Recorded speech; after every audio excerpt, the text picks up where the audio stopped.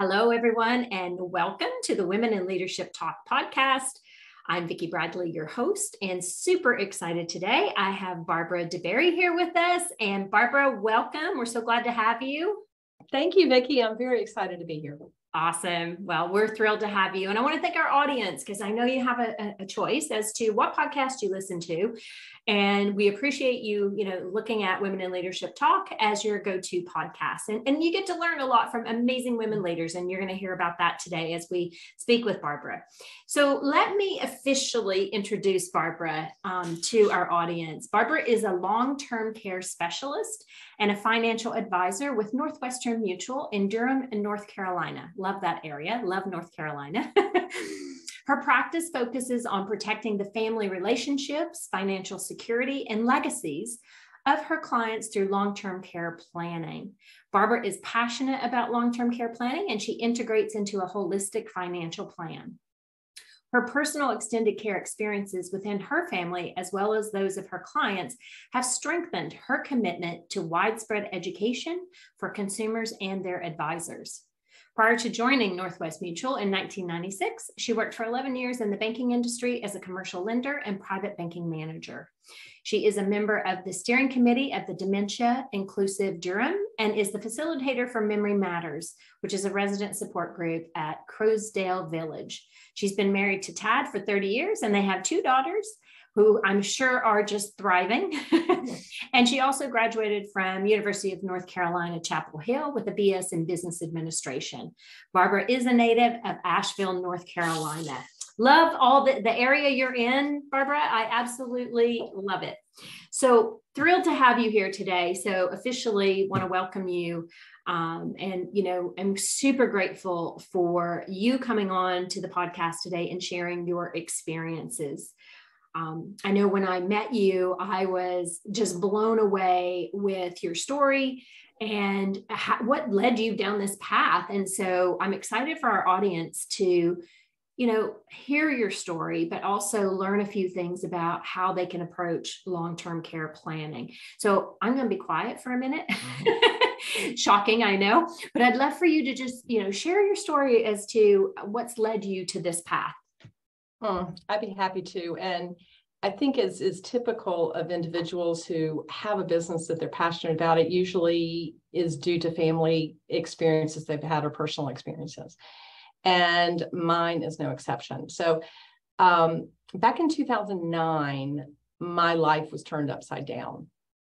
My dad was an estate planning attorney. He was very, very active in his community. He was larger than life. Everyone who knew my dad adored my dad. And very suddenly in his early 70s, he became quite ill, and it impacted him physically as well as cognitively. Mm-hmm. And all of a sudden, huge decisions had to be made. You may remember in 2009, the stock market had just crashed and the real estate market had just crashed by about 40%. So when you're making big financial decisions at that time, they were even harder. So I found myself in a position of having to make medical decisions, financial decisions, care decisions, all sorts of things from 3 hours away. I was very blessed that I had two people in the Asheville area who adored my dad and took care of all the daily stuff. Without that, I don't know what would have happened. Mm-hmm. Because I was running my own business, had two kids in middle school, was on 3 boards. I was living the life of a normal, successful 40-something-year-old woman. And as I was going through the hardest time in my life, the person that I normally would have picked up the phone and called and said, what should I do about this or that? It was my dad that I would have called, and I was asking questions about him. So this was without a doubt the hardest time of my life. And I decided when he passed away in 2011 that I wanted to take that horrific experience and turn it into something positive by helping other families start thinking actively about long-term care and how to plan appropriately for it. Yeah. Wow. Thank you for sharing that. And I know that had to have been just a horrible time in your life. Yeah. But I'm super grateful for you, turning something that was not good and pleasant into something that we can all learn from as well. And, there's, and I think you and I talked about this before, Barbara, people have this hesitation to even think about it, right? I think I shared with you my own mother. She's like, no, if we don't talk about it, then it won't happen. Right. And there's this mental and emotional resistance to want to talk about long-term care. And so that's why I thought this was such an important topic for you to share with us. And so, one thing you already started about was even having local support, right? Yes. I mean, I'm 12 hours away from my mom and I'm managing her care from Canada. And so would love for you to just tap into, how do you even begin? So I highly recommend that we begin before anybody ever needs care, because if we're doing it once the care is needed, we have limited options. So let's take it back 10, 15, 20 years before that need occurs. So I think that what people need to realistically think about is, number one, it's going to happen. There's about a 50% chance if we make it to 65 that we're going to need care. So if you happen to be married, then that means either you or your spouse will probably have to deal with this, which means there's almost 100% chance that your kids are going to have to deal with this. Yeah.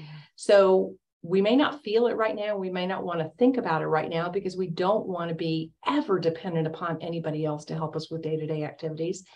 And we don't even want to think about aging. I'm turning 60 in January and I'm mind boggled by that. There's something 59, 60, there's a big difference there. So I get why people don't want to talk about it, but the impact is so dramatic on the people that we absolutely love the very most that we can't put this off any longer. So we need to start thinking about it. Yeah. Yeah. Well, I totally agree with you. And it is that emotional and mental shift into how do you start planning? And so maybe we, even have that, let's start with that part of the discussion is where do you begin? Where, we need to have the conversation, but where do we begin? Right. So to set kind of a timeline first, my husband and I actually started planning when we were 37. We started planning at that point, not really knowing what we were doing, but knowing if there was ever a situation, especially when we were young, where we were in an accident or we suddenly became very ill, the healthy spouse would have to stop everything career-wise and take care of the spouse, the kids, the home, everything. It would have ruined us financially. And so being a financial planner, that was just something that we took on at that age. Most of the time people are thinking about it in their 50s. And the reason they're thinking about it in their 50s is because their parents are starting to have some issues. They're seeing the impact on the family and they're thinking, I want to protect my children so they don't have the same experience. So the way that I've now found that people can plan is through a bit of an epiphany that I had in late 2017. And it's really the way I help people do long-term care planning now. So will you let me tell the story? Yes, please. Okay. I'm anxious for you too. Okay, good. I hope I don't let you down. No, so, you won't, never. I was thinking about what long-term care planning really is beyond just a discussion with family or just writing a list of if this, then that, what you want to have happen. And I decided that a long-term care plan would be a letter. So I sat down and I wrote a letter in my father's voice to myself. And it was 6 or 7 years after he died. So I know that sounds a little weird, but it actually worked. So I sat down and it said, "Dear Barbara, the reason I'm writing you this letter is because when your grandparents, as they aged, they needed care. And this is how it affected me. This is how it affected your mom. My parents were divorced. This is how it affected your aunts and uncles. And it impacted us physically, emotionally, financially. Here's the story." And it amazes me now how few families are sharing family history. I think generations ago, we did a great job of that, but now that's kind of stopped. Some people don't even know their grandparents, don't even see them because they're so spread apart or maybe in a different country. And so this gave me an opportunity through my dad's voice to just share some family experiences, which were good. And so after he shared that family care experience, the next paragraph went on to say, if I ever need care, this is what I would like it to look like. So he said he really wanted to stay in his current home, which was a townhouse that he loved. He said, but realistically, there are 5 steps to get into it. And there may come a point in time when I can't do those 5 steps anymore. And if that's the case, then I want to move to this particular retirement community. And here's why. Next paragraph. If I stay at home, this is about what it costs for me to live comfortably at home right now. And if I needed somebody to come in and help me with day-to-day activities that I couldn't do myself, it would cost about this amount. And just for your own edification, it costs about $25 an hour to have somebody come in your home, a CNA, and help with these activities. So if you had somebody for about 8 hours a day, that's going to be about $6,000 a month, which $6,000 a month for a few months may not be a big deal. But if it was for a long period of time, $6,000 a month is a lot of money. Sure. So in the paragraph, it said, here are my current expenses, and here's how much it would pay to have somebody come in, how much it would cost to have somebody come in and help me. If I move to this particular retirement community, then it's going to cost about this amount. Mm-hmm. Next paragraph. Here's how I want to pay for that. I bought insurance. It will cover this amount. This is how it works, etc. If it's insufficient, I want you to use this particular asset to make up any difference in cost of care. Okay. I hope you will never touch that asset, because it's one that I really want to pass on to you and your sister and my grandchildren. And that third asset, you and your sister really don't have a personal attachment to. I do. And I know there's going to come a day, if you ever have to sell it, where there's going to be great angst about it, because you're going to wonder, would Dad allow me to do this? Would I have his okay? I'm telling you right now, it's okay to sell it.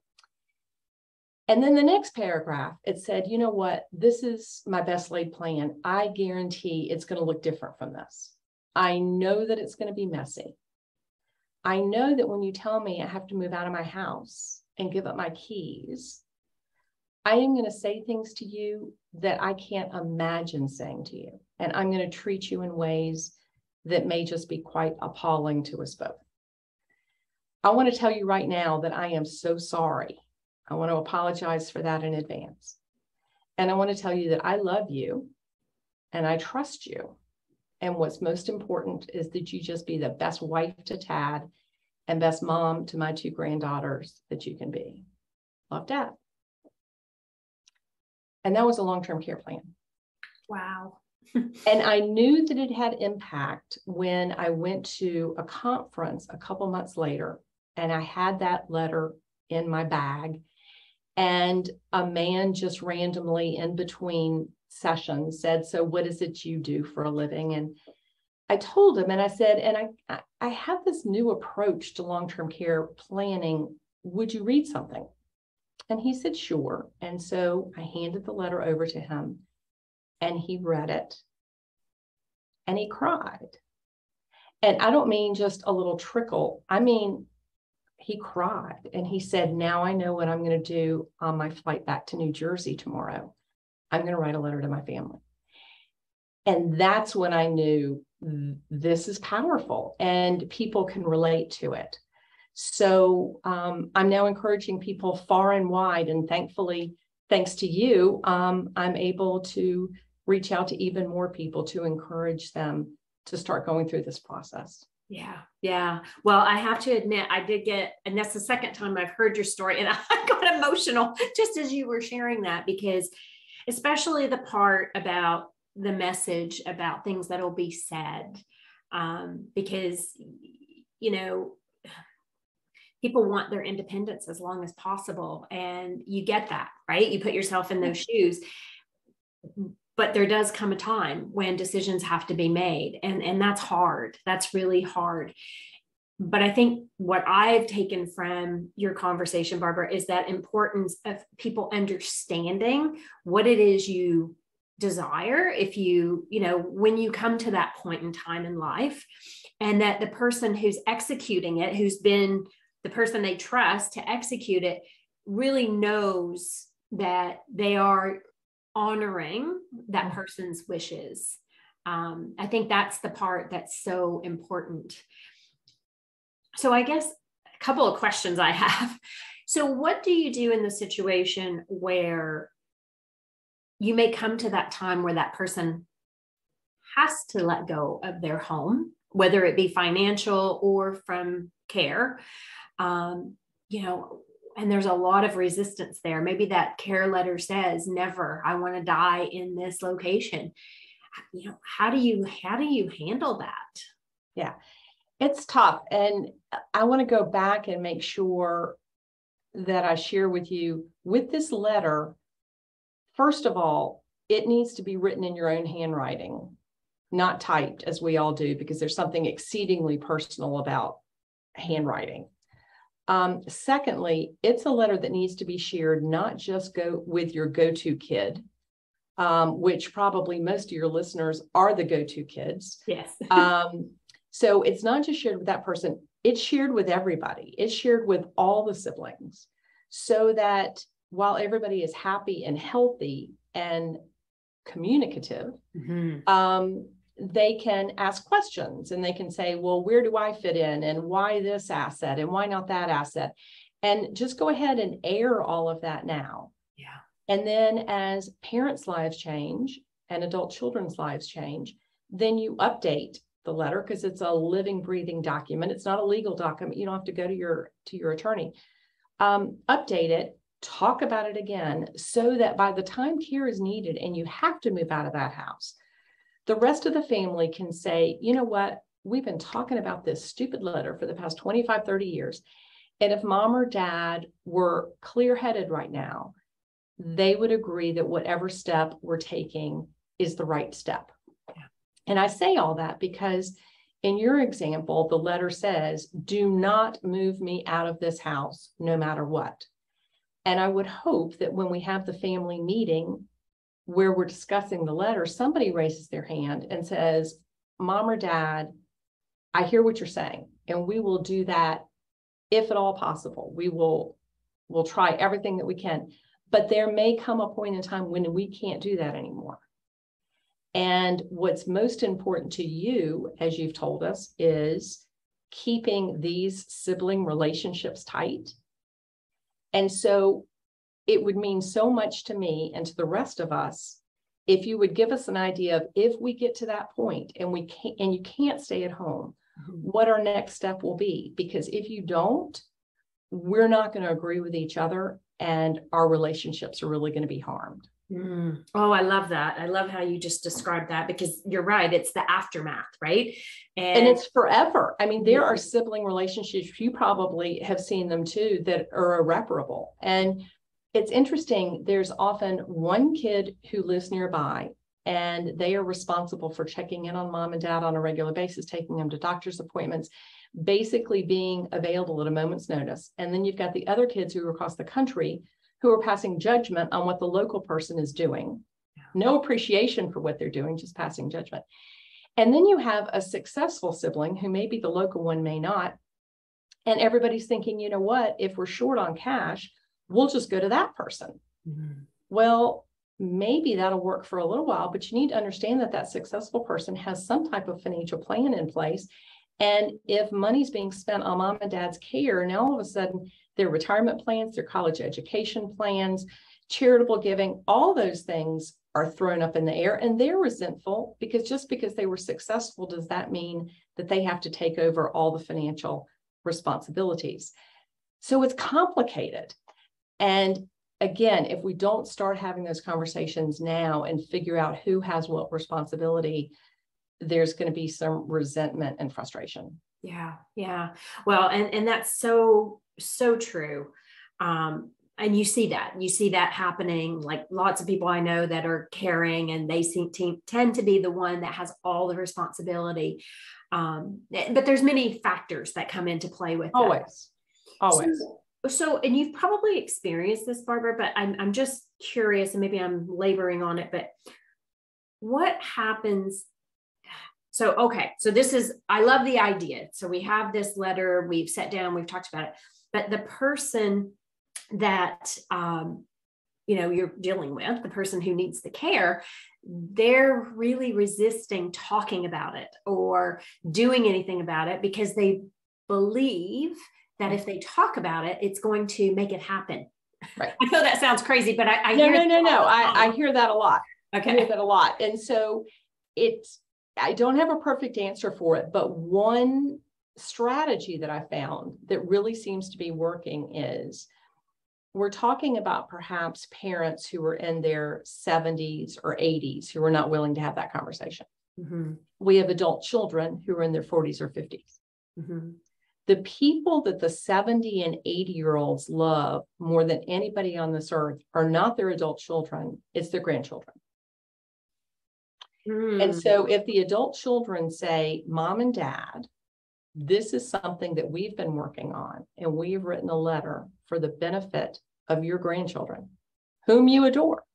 We are hopeful that we can sit down with you and help you write your own letter. So I think leading by example is exceedingly powerful, because it's not fair to ask somebody to do something that you wouldn't be willing to do yourself. Well, that's a great point. Absolutely. And the other thing is, if there is no plan, these adult children are going to be jumping in and doing whatever needs to be done, physically, financially, whatever. And the people that's going to most impact, as I found out when I was going back and forth and dealing with my dad, is it impacted my children. Mm-hmm. And it's going to impact these 70 and 80-year-olds grandchildren. And that's the last thing in the world that they want. But that time that I was spending at home, focusing on how am I going to make all the financials work, and driving to Asheville to meet with people to make other decisions, those were times that I was away from my daughters. And even if I wasn't doing those two things, I was doing all my other responsibilities. I was exhausted. Yeah. I wasn't eating right. I wasn't exercising. I was not the best me. And my middle school daughters deserve to have a mom who was totally engaged with them. That's a hard time. And even if it's elementary, high school, college, I don't care what it is. We need to put our kids first, I think. Ourselves first, actually. And then our kids, right? Oxygen mask on ourselves. Exactly. And I wasn't doing that.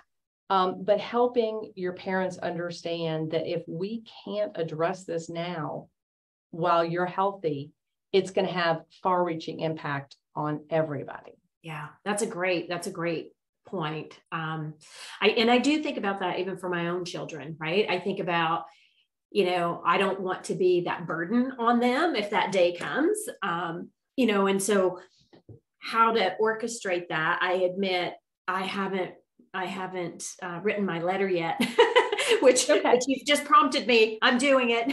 Good. There's still time. Yep. So I think the other thing that, I'm curious about, and maybe because, I live in a different country from my mother, but I see this also, like children are further away, yes. and grandchildren are further away. And so what are some of your tips for that personal self-care when you're trying to long distance manage someone's care? Because, in my particular situation, my brother is 5 hours away. I'm 12 hours away. Right. And, that makes it difficult. And I am my mom's executor. I'm on her health and her finances, but would love to hear some tips on, how do we do that from afar? Absolutely. So in an ideal world, you're not afar. So I want to address that first. My mom saw what I went through with my dad. And again, they were divorced. And so soon after he died, she and my stepfather decided that they would move to my town while they were still happy and healthy, so that as they aged, I would actually be local for them, and that would take a burden off of me. So that was the greatest gift she's ever given me. And it was a great gift to herself. And she brings that up all the time.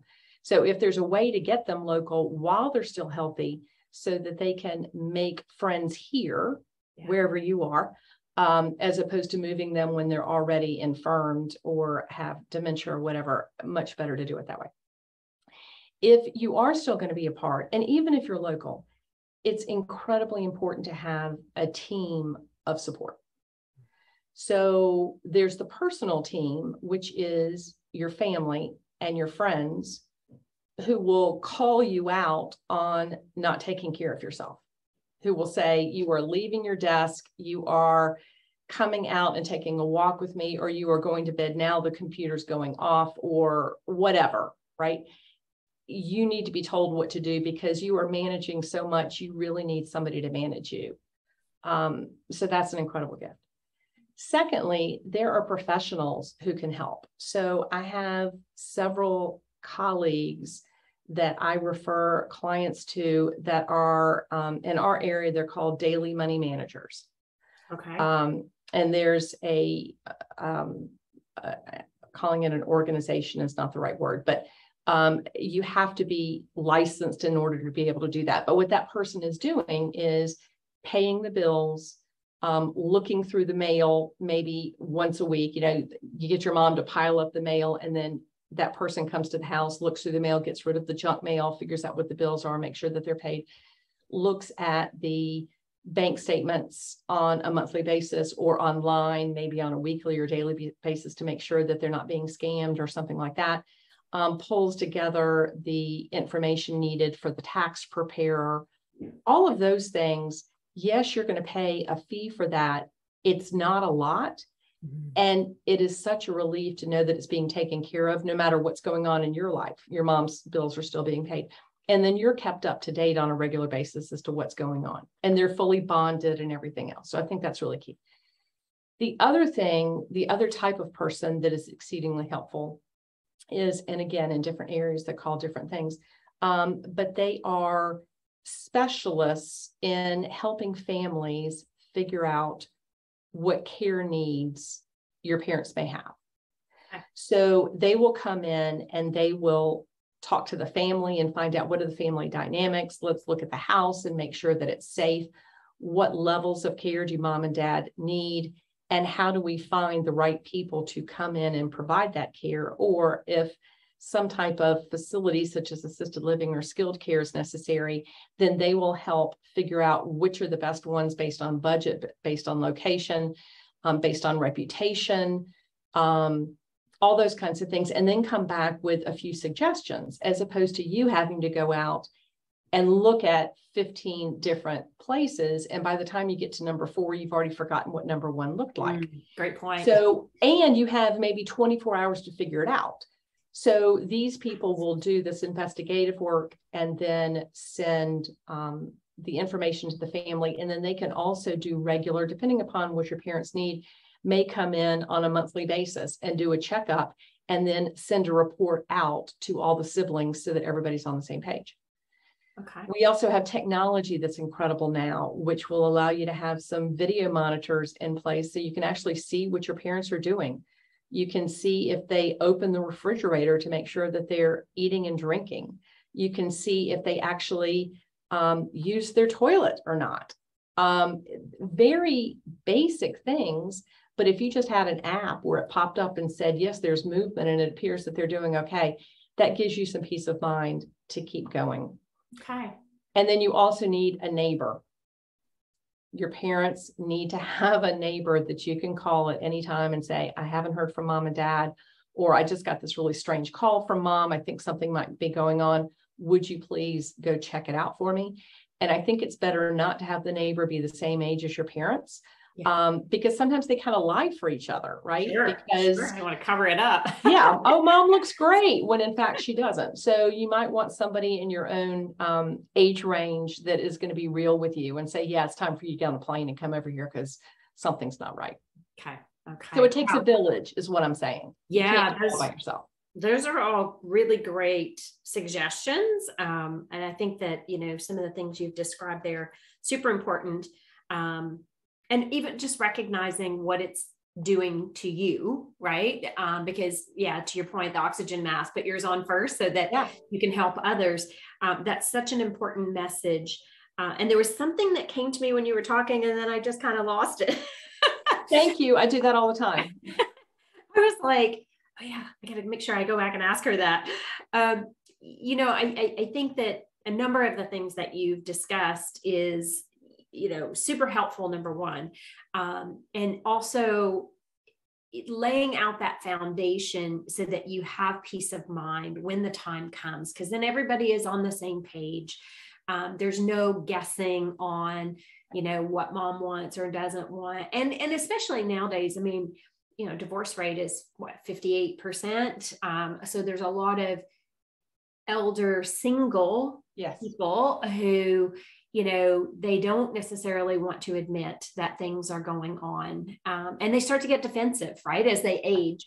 And so I think it is. And they don't even realize there's something. They don't. Yeah, they don't. None of us do, right? Because we don't see ourselves the way others see us. But such great feedback on, just how to navigate. And so, Barbara, I'm sure our audience is going to have more questions, even though you've given such a comprehensive overview. So where can people reach you if, they want to talk about, even in more detail, how to help? Maybe they have somebody who's reluctant to have that conversation or write the letter. How can they reach you? I would love for anybody to reach out. They can go through my website, which is just BarbaraDeBerry.com. Okay. Is that something you're going to put up so they can see it? I can put it. Or I can spell it out. You know what? I will put it in. Yes, I'll make sure it goes out. Yes. Okay, that's awesome. BarbaraDeBerry.com. And there'll be a place where you can, a link so that you can just send me an email and we can get started with a conversation. Awesome. So whether you talk to me or not, going to that website, you're going to have some resources, some things that you can think about. And then also, I just encourage everybody to please start actively having conversations with your family. Yeah. It can't happen soon enough. And the objective really is to allow someone to continue to have a voice when they no longer have a voice. Yeah, that's so important. It's hard to think about, but it's going to happen. Yeah, absolutely. No, you're right. It does happen. And sometimes things happen when we least expect it. So, I want to emphasize this point that, you could get, in an accident, or all of a sudden some disease comes up in you, and you don't have to be elderly, but you should have these conversations with respect to care and, what the plans are. Correct. So my dad's came completely out of the blue. Yeah. So it can happen to anybody and at any time. Yes, it can. It can. Well, Barbara, I want to thank you. This has been amazing and really informative. And, I know a big part of our audience, we have a good mixture of different ages and stages in life. And so I think the conversation we've had impacts all stages and ages. And the sooner you start the conversation, the better. And again, to your point, it's a living document. So it's something that you can, update and change and modify as time goes on. But the important thing is to get started. That's what I'm taking away from the conversation. Correct. And I can't thank you enough for giving me this opportunity, because I share this message one-on-one with as many people as I can, but you have such an incredible audience. You're allowing me to touch so many more lives at one time. And I'm forever grateful for that. Well, we are grateful as well. So thank you. And I want to thank our audience. As I said earlier, you get to choose what podcast you listen to. I think this one, certainly gives you a lot of tips on how to get started, and directionally, it doesn't matter what country you live in and you're listening to this, I'm sure there are resources available that start to look at what those resources are locally to you. And I want to thank you for joining us at Women in Leadership Talk, and we hope that you'll join us for our next podcast. So everyone, thank you so much. Take care, and I'm very grateful to you. Thank you, Vicki.